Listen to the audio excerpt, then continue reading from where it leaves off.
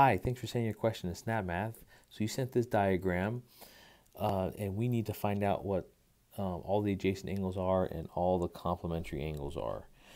So the first thing is I wrote the definition of each one in the bottom left here. The adjacent angles are two angles that have a common vertex and a common side. And the complementary angles are two angles that add up to 90 degrees. So let's look at angle 1 and 2. So what I mean by common vertex, they both start from right here at the origin, and so that's the common vertex, and the common side will be right there. Oops. So 1 and 2 are adjacent, all right? And then 2 and 3 are adjacent as well. 3 and 4 are adjacent.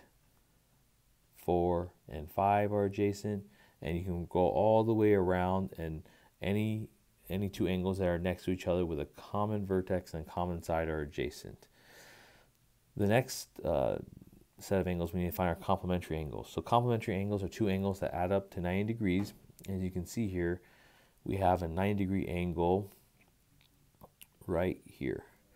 So that means angles 3 and 4 are complementary. Okay? Now, since this is 90 degrees here, that means this is 90 degrees, this is 90 degrees, and this is 90 degrees. So that will mean that 5 and 6 are complementary, 7 and 8 are complementary, and 1 and 2 are complementary. So those are all the complementary angles.